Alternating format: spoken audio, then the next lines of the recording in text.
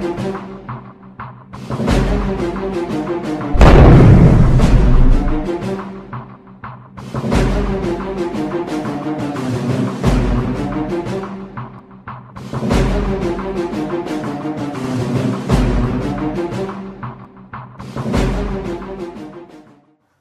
we are going to demonstrate the DABIT-001 general screening drug test.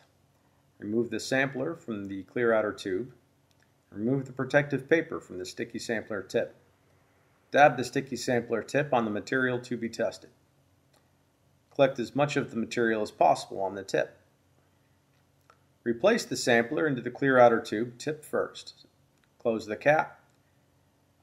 Squeeze to break the ampule inside, expelling the liquid to the tip of the sampler. Look for a color change on the sampler tip. Consult with the color chart. In this case, the color closely matches methamphetamine. Refer to the instructions to verify these steps and the results.